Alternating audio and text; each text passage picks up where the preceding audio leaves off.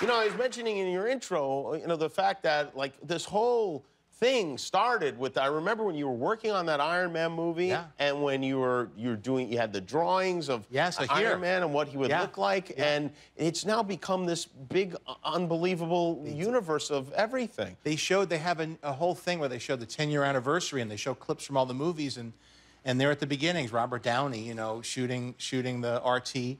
And at the time, it wasn't, you know, we had no idea it would turn out like this. We were just hoping that people would see that movie. Everybody was saying superhero movies are over, and you know, Robert Downey was not necessarily a proven box office at that time. entity.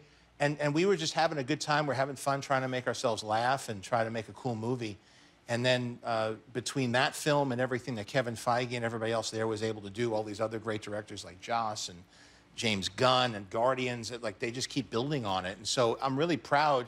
I go there like a proud grandfather. Yeah, like when I go, John. Yeah, I'm like the guy who I'm like Stan Lee now. Like I come out and I do like a cameo, and everybody treats me really nice, and it's so fun to be part of that whole family. But it seems like they should give you like 5% of Marvel or something, or you know, at least 2% of Disney. Or it's good. I'm going to have you negotiate for me next time. I would be happy, and I will use my magic coin to hypnotize them. Hi, I'm Jimmy Kimmel. If you enjoyed the video, hit subscribe. And if you don't click subscribe, this invisible hamster will die.